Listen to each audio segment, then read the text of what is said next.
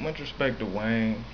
You know, I was checking out his YouTube documentary yesterday, and it's just like 30 minutes long. It was very powerful though because I would have to concur with one of his statements that he said. He started off talking about Steve Jobs and a whole lot of other situations. But I just want to concur to one statement that he made. And he said that the world today is devouring, you know what I'm saying, our people, um, because we don't have heroes anymore. You know, when people used to look at when children used to watch cartoon characters or where young, mostly hood, you know what I'm saying, affiliated type guys would look at rappers, they would be their heroes. You know, they would inspire to be them because they saw something greater than themselves. You know what I'm saying? Something bigger, like, wow, man, this is amazing. You know, but now today, you know, all these rappers and all these cartoon characters indicate that anyone can be a hero. You know, and that is true within, but it's also not true logically and realistically. Because if everyone could be a hero, then there would be no heroes. You know, and just think we're sending out the wrong message, and we not getting, you know, the message out to our kids, nor are we getting the message out to the public. You know, the general population, referring to adults. And you know, I just want to say, you know, in this video that if we're gonna have or we're gonna talk about a problem, then we should become the solution. You know, if I have a problem with your attitude per se, then I need to become the solution. So I'm going to take the necessary precautions to either do one or two things. Well, it's really only one thing I'm gonna do. I'm gonna just get from around you. You know, I'm not gonna complain every day. Oh man, this man got a messed up attitude. I can't stand being around him. Every day I keep coming back, complaining and complaining.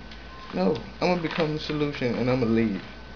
You know, in schools, you know, they say that 69% uh, of kids that graduate are not going to college now, which is a huge number. You know, why not? And they fail and the unemployment is rising. So why aren't our kids going to college? Well, probably because school is boring. I got how many brothers? How many brothers? I mean, I probably got like 30 brothers, little brothers, 30, 40. I got a lot of little brothers.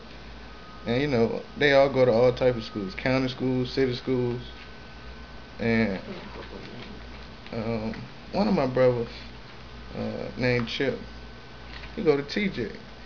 You know, and TJ, man, you know, it's a rough school. It's all black school for the most part. You know, but they don't have anything interesting anymore in school. Like, why are we coming here? It's boring. You, your methods suck. Teachers suck. You know, it's just no.